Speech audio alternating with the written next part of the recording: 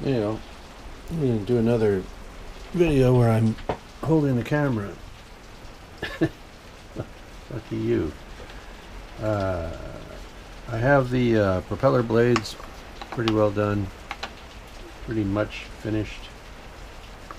Still a little bit of sanding yet to do on those. You can see the wing root fillets are going in.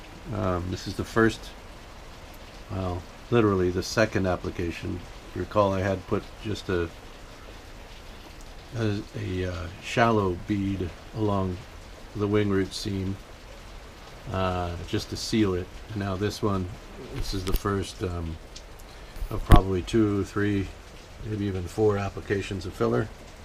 Got it done on both sides. Maybe a little better light there.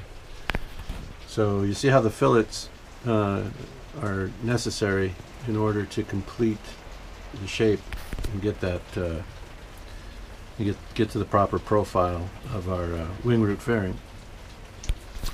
Right. There's another look at the prop hub, and then the blades themselves will just kind of click into these openings. Got a little bit of a noise in here today. Got quite a downpour, a little bit of a rainstorm today. I don't know if you can hear that. You know, a little bit of rain. You know, we'll take it. And anyway, so you see how the line has been taped off for both the fuselage and the wing, and you do that just by using the template they provide. Just lay this on top of a tape that I've put down on glass. So you lay your strip of tape on the glass, drop the template on top of it about halfway, you know, right kind of like down the middle of the tape is what you want to make your line. And then you slice it off along the line, and then bring your tape up and figure the best location given your reference materials. Any reference material you have, whether it's another model of the same plane, doesn't matter what scale it is, you're just looking for a representation of where that line is. And then you lay the tape on there accordingly. And so that masks off the, just like masking for paint, you're masking for filler.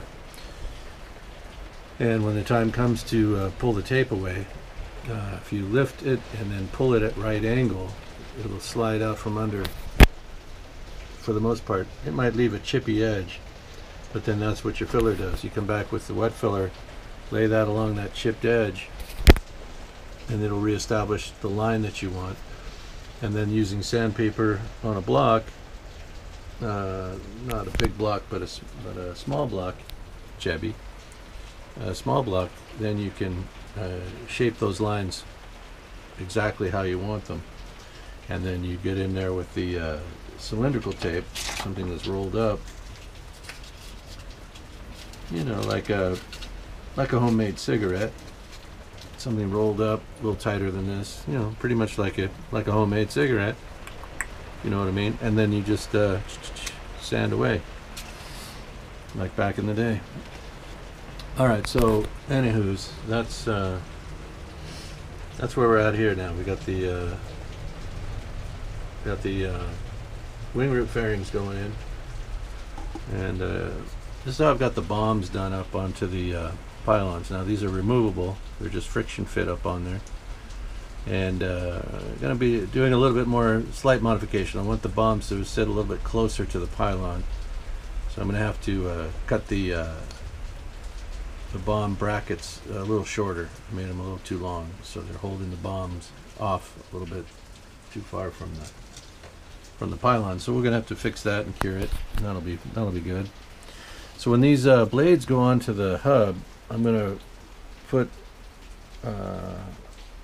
wraps of rings of solder at the base to replicate the propeller blade flanges that secure to the hub. So there'll probably be 2 wraps along the bottom edge, or 1 thick one. I haven't decided yet. You know, heavier solder rather than light solder. Now the diameters I'm working with, I don't have an example out for you. Probably do a single wrap of this size, but I'm still debating that. I want to look at some more photographs and see what looks right. So they'll have that. So when this will be sanded quite a bit more, and then with the solder rings on the bases of those blades, the blades will be secured better to the wood block. I might also drill and insert a short length of a straight pin into each of these, and then drill holes in the hubs so that they actually have a much better contact. Remember, I try to do these builds for a little bit of durability, so that if the prop gets knocked or something, the blade won't just snap off. I want to secure it in there a little bit better. All right, so we still have to mask and develop the rest of these fairings around the tail section, both sides, top and bottom, left and right, up and down. And then the underside of the wing, I still have to, we got to get in there, and I've started just at, oops, there go the blades. I started just at the wing heel, right there at the bottom back of the wing, and filled in underneath those fillets.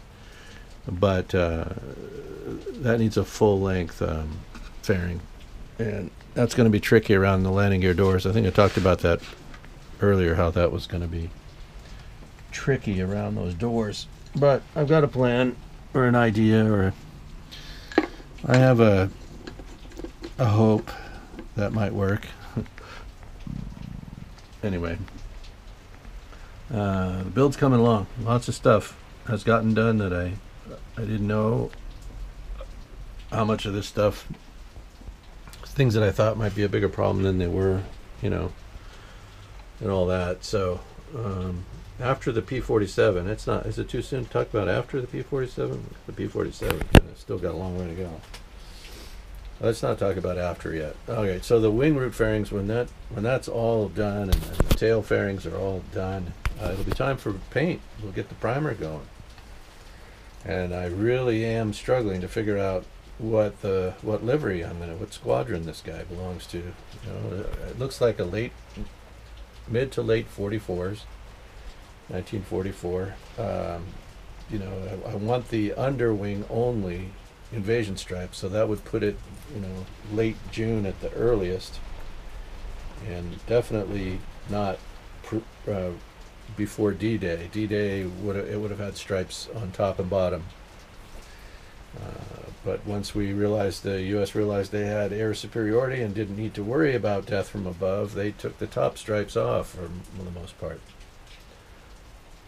or just didn't bother for the new aircraft that were coming into the country. They only painted the underside so that they wouldn't get friendly fire from the ground.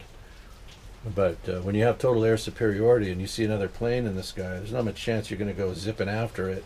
You know, because I mean, it wasn't going to be an enemy aircraft, so there was no need to put the striping on the top sides of the aircraft after you know, mid to late June. So I want it probably bare metal, even though I don't know how that's going to go down on this Pulsa. I have never done a bare metal on an infill job, at least not yet. I got pretty smooth finishes on the last two projects using, you know, colored paints, using whites and off-whites and different colors. But I you know, the metal really, I mean, a natural aluminum finish would really, it would show all the warts and blemishes. If they're, you know, if they're there, you'd see them, and I don't want that.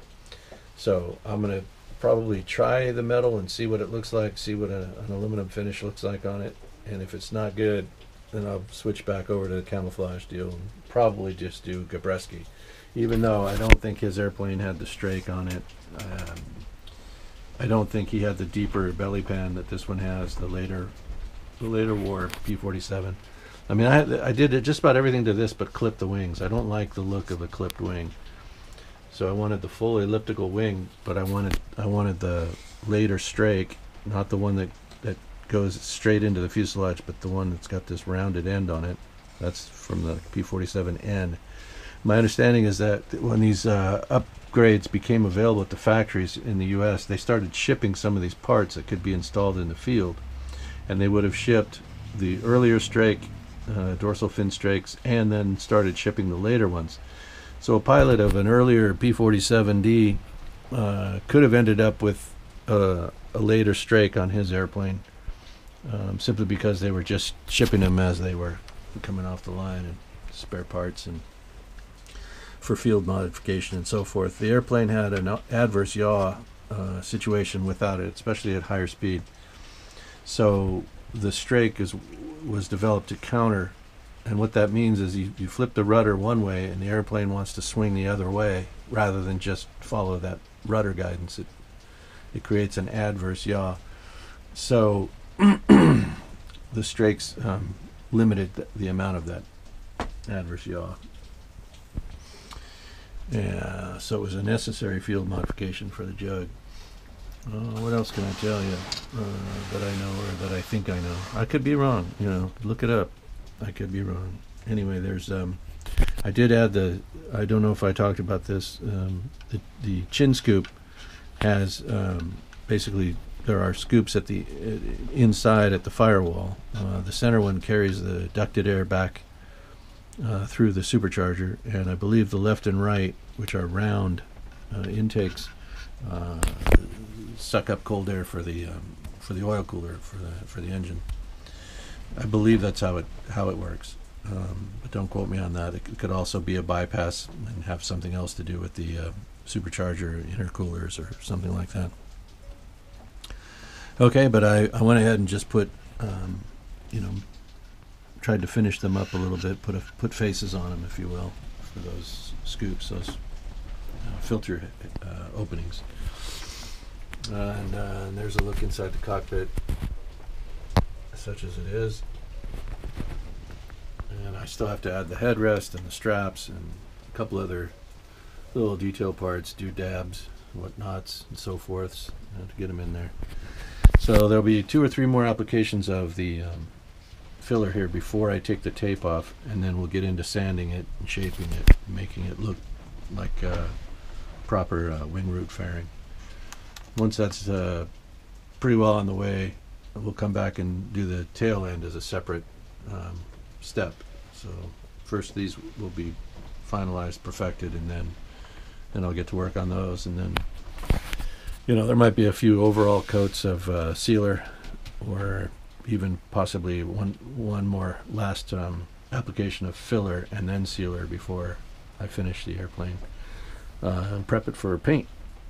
All right, thanks for watching. Everybody have a good day out there. Be safe. Happy Easter, I guess it is. So enjoy your families. See you soon.